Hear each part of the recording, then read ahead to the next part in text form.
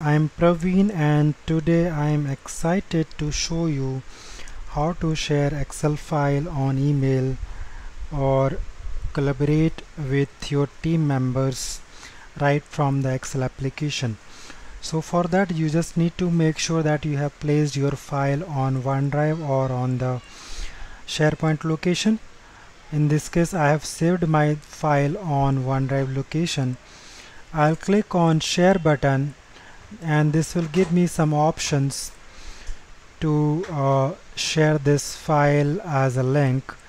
So you can also click on this button to have some kind of restrictions that you want to keep, like if you want to set the expiry date or want to set the password for this file, or you want any kind of restrictions visible on the screen. So I do not want those kind of restrictions for this file. I'll just click on cancel. Here I have an option to type in the email address so that I can share that file with this recipient. This is a message, and you also have an option to share this file as a PDF or as a workbook. If you want to share this file as a PDF to have some kind of restriction, you can do that, or you can leave it as it is. After that you can click on send button. Once this is done, this will display a message on the screen like this is sent. So I'll just go to my mailbox to check whether I have received this file as a link or not.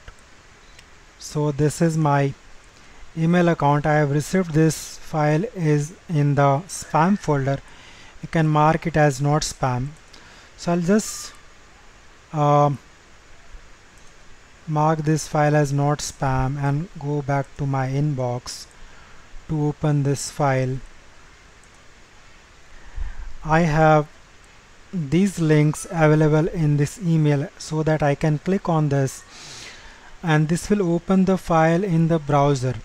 Excel Online will get opened, and then if you want to open this file in the desktop application, you can also do that from this option.